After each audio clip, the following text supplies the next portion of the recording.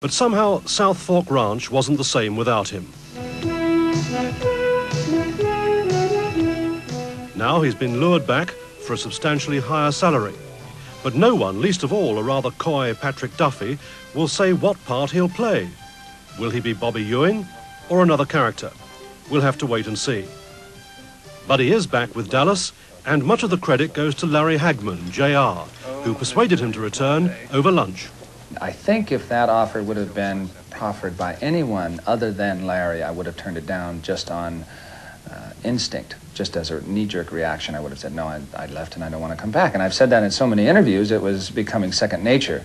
I didn't even have to think about that response. But when it came from Larry, and we had a long talk, and you know, everybody makes a lot more out of everything than there really is. It wasn't too convoluted. It was a couple of good friends sitting down having a drink and being silly and saying, why don't you come back? And I said no, and then he talked to me a long time about it. And basically, it was very lighthearted. It wasn't a lot of soul-searching or anything. And I just went home, discussed it with my wife, and then we opened up the avenues. Did you say, for instance, you must be absolutely mad to turn down $50,000, $75,000 an episode, take the job? He said I was mad when I left the show, so I hadn't gotten any saner, in his opinion, over 1 year. You know, Larry's always first to point out the financial benefits for doing a show like this, and he, of course, was the first to realize that monumental financial benefit. And basically, he said the sky's the limit, and you basically could get whatever you asked for if you wanted to come back.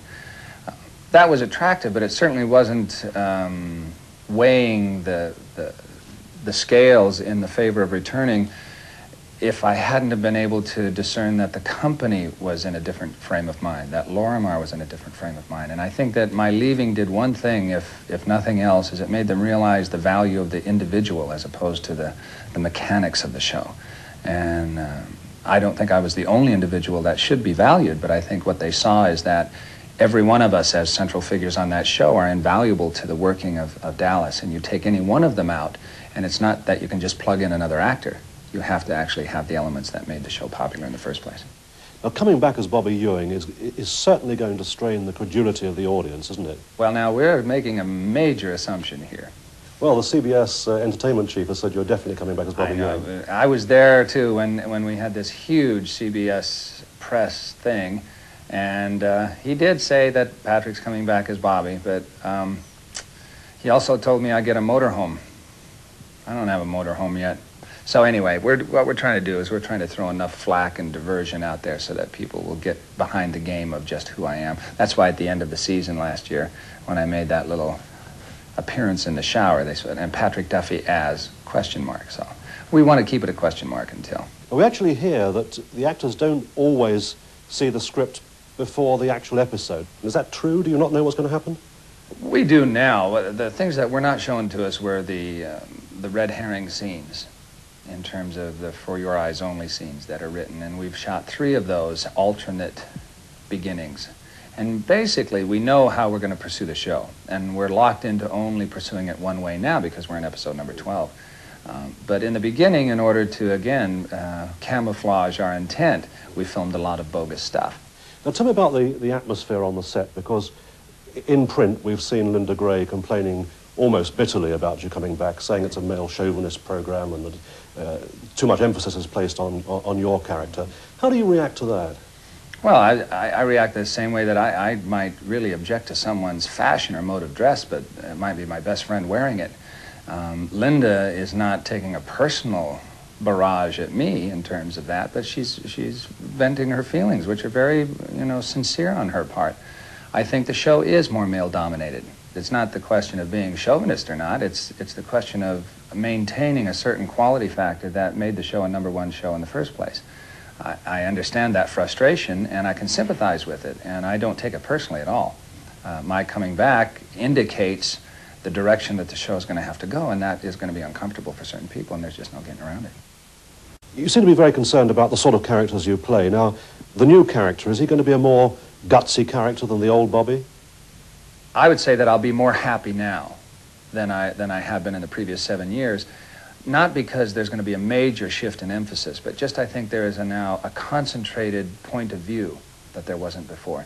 The kind of characters that I play and that I probably will play the rest of my life are very difficult to write for.